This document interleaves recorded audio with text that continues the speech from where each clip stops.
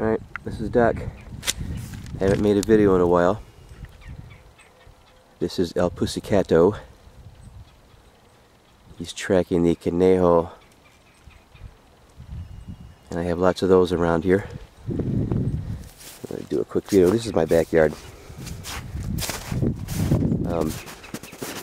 I've been feeding the conejos, and they're pretty healthy. Here we have corn cobs here, and we have lots of trails here, lots of tracks. I haven't tried to disturb much of this because I wanted to actually make sure there's no foxes or coyotes coming back this far.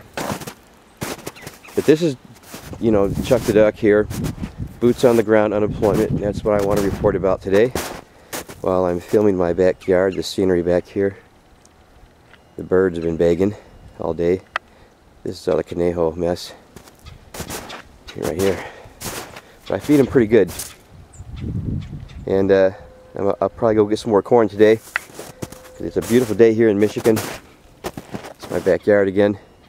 This isn't our land. This is considered marshlands back here, wetlands. But boots on the ground unemployment, so let's get to it. I haven't made a video in a while because nothing has been changing, and nothing still has changed that much. Of course, we had the folks that are unemployed that are considered no longer looking for work, and that's why, of course, the unemployment dropped to 9.0. And at first it was 2.1, then 2.9, then 3.4, then 4.4.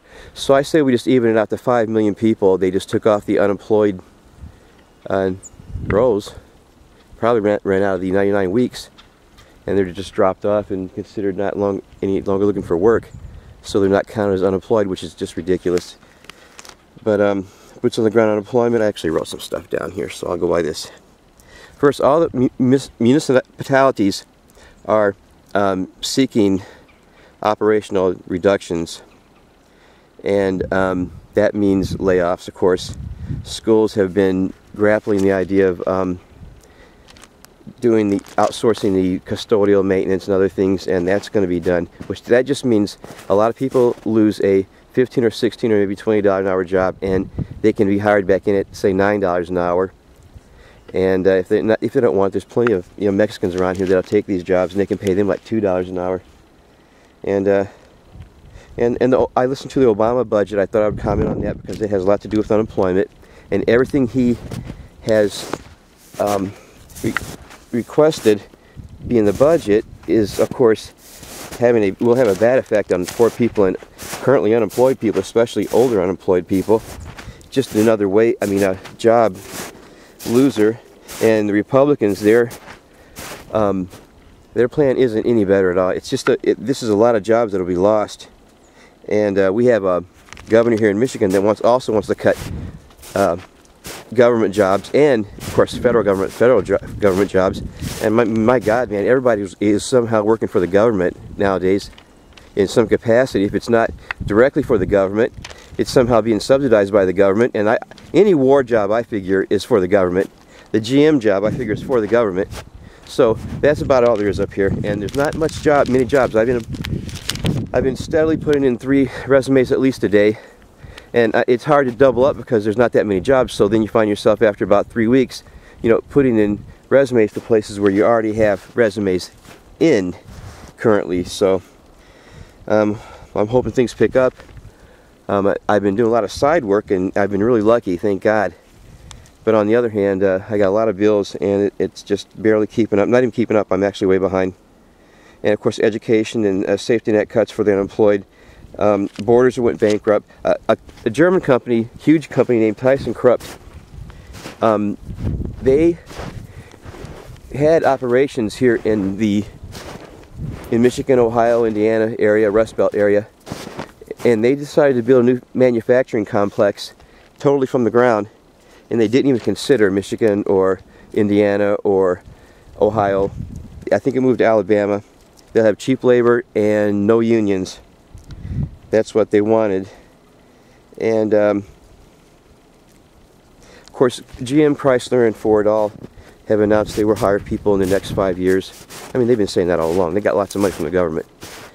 But it'll be from the pool of people that were laid off from the UAW. There's still tons of people laid off, and they're no longer collecting unemployment or anything, but they still have first crack at the jobs, and they'll be calling these guys back. So it's really not any jobs created, although some of the GM buildings and the Ford buildings are having some union skilled trade guys redo some of the stuff in there, and so that trickles down eventually, and those are better paying jobs.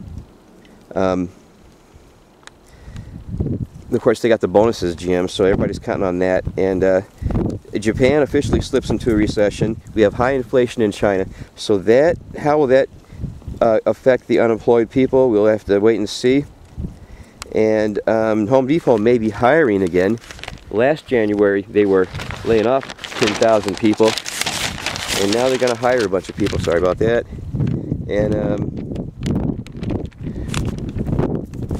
And of course, the competition for these $10 an hour jobs and $12 an hour jobs that's all I get to apply for. Some of them paying more, and I'm really limited to how far I can go. I call myself logistically challenged because my car situation isn't that great. I support my kids, and it's not easy to do. And after I hurt my arm, I haven't been making that much money. And of course, I'm working on a business thing. You know, it's a whole thing. So I'm currently unemployed, and I'm going through the layers of unemployment again. Like I said, I'm doing the resume, searching, doing side jobs, anything I can do, picking up bottles, anything I can do to make a couple extra bucks. I'm deeply in debt. You know, I had a front of the court thing yesterday rather, and I was really depressed about that. And because I mean, there you face jail time. I've never been in trouble in my life for anything. I don't even have a speeding ticket on my record, and I actually face a felony charge in jail time because I don't have any money. And that's ridiculous, but that's another story for another day. Detroit schools are in debt, $328 million. They want to borrow $200 million more. This is a city of about, at the most, 900,000 people. And over half of those are just old, you know, and retired. So how many kids to be $500 million in debt, the school district? Now they're going to start outsourcing all their maintenance and custodial. These people just make a ton of money, but that is more unemployment for Michigan. And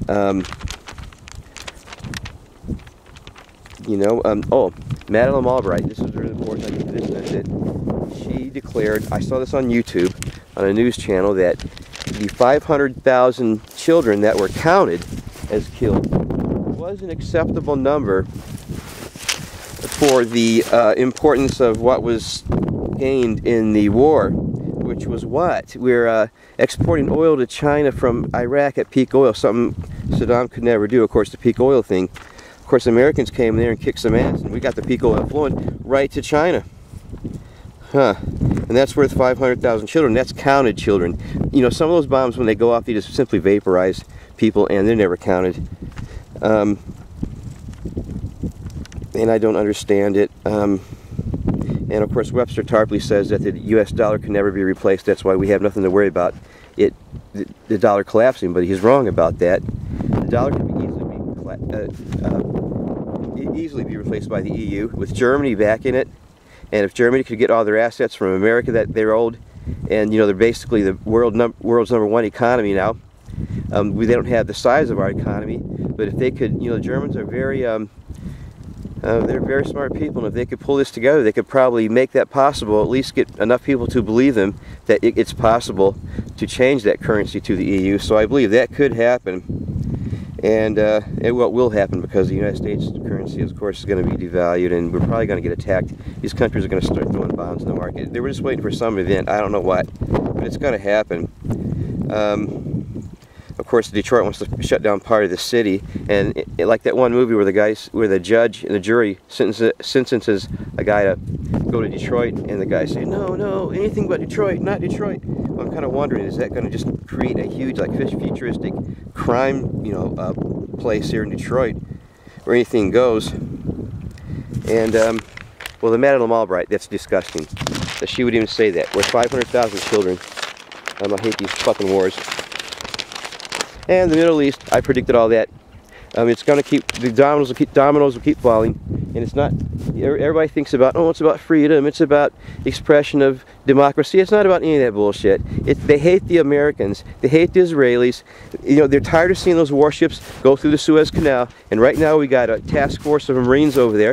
And Mubarak, where does he go? He goes to Sharm el-Sheikh. I was in Sharm el-Sheikh, I was there for a while. I was among the first troopers to go into that area. It was just a huge minefield with a bunch of burned out, bombed buildings and a little grass hut on the beach on Nama Bay. And now it's a big resort town surrounded by Americans. He's in a safe place. I don't think he wants to leave because he wants his assets out of the country, which I think they froze.